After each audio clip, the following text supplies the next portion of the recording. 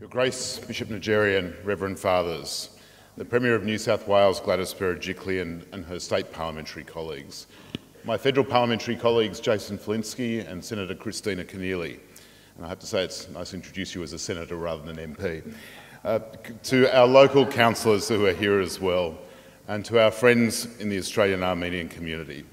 I wanted to start tonight by congratulating the Armenian National Committee on their work since we last gathered here a year ago, and particularly for their work in the corridors of the Federal Parliament and in our broader community.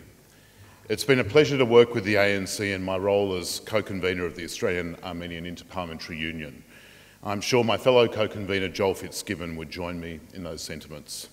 We look forward to being part of a parliamentary delegation to Armenia that the ANC is coordinating, hopefully for the middle of this year. It will be the opportunity for us to affirm the bonds of friendship between our two great countries.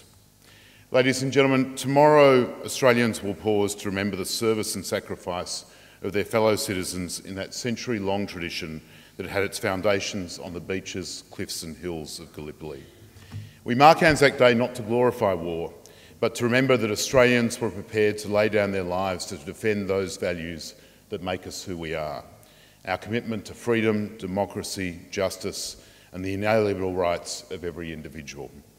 It is fundamentally those same values that call us here tonight as we commemorate the Armenian Genocide. And it's why, over a century ago, Australians came together, undeterred by our own grief and the losses of the Great War, to support the relief efforts underway for the survivors of the genocide. It was to be our new nation's first international relief operation, and in our cities and towns across the country, ordinary Australians came together to form relief committees for the Armenian genocide's victims. Most Australians would have known little of the Armenian people in a far-flung part of the globe.